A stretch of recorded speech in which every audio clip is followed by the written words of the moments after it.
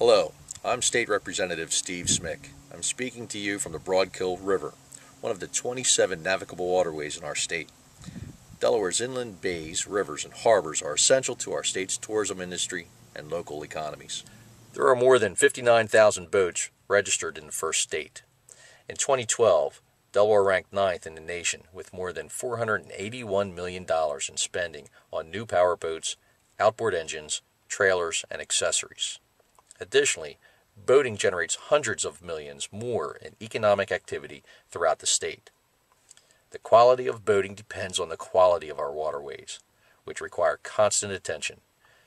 Channels need to be regularly dredged and channel markers need to be maintained. Keeping channels in good order not only improves navigation, it helps boaters avoid environmental damage and facilitates the beneficial flow of water. Federal agencies charged with performing these services have been underfunded for years, leaving many Delaware waterways degraded. A bipartisan effort led by State Senators Gerald Hocker and Dave McBride and State Representative Ron Gray was recently launched. A group of 17 people, including government officials, commercial watermen, marina owners, and business people, has already held 3 meetings.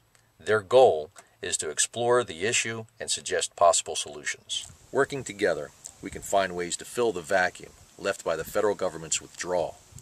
Crafting policies to maintain and improve our waterways will protect the environment, safeguard our tourism industry, and produce a better experience for families boating in the first state.